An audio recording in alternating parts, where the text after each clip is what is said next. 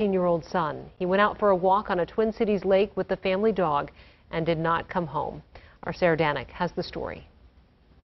Jalen Holloway was a 13-year-old who loved adventures, video games, and his dog Chloe. That was like one of his best friends, the two of them together. His mother Winona recently moved back to Minnesota with Jalen and his younger sister and were staying at an Eagan hotel where he would take Chloe for walks. Just a normal day in class. Once it's time for lunch, he took his little break, ate his lunch, and then he took Chloe out and never came back. But last Thursday, Chloe came back to the hotel on her own without Jalen. I think she was trying to tell us. And while Winona knew her son went out for multiple walks a day, she didn't know he had been walking along a nearby lake, something she had warned him not to do. He had been out there another day and saw the other people walking out there, so he probably just figured it was safe. The family and Eagan police searched for Jalen that afternoon, discovering his boot on some thin ice near a drainage culvert in the lake.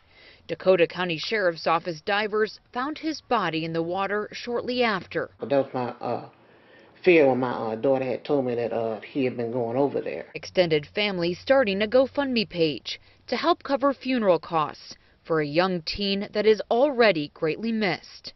Fun-loving, busy, explorer. He loved technology, the computer, and anything that had to do with computer. He loved video games.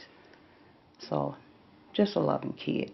And a grieving mother wishing her son was still here. Try to keep them close and just make sure, even though if you think they're not won't do something, just keep an eye on them anyway.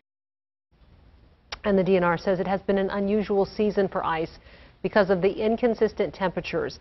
A smaller lake or holding pond doesn't always mean ice freezes any faster, and aeration systems and moving water can make ice weaker. One woman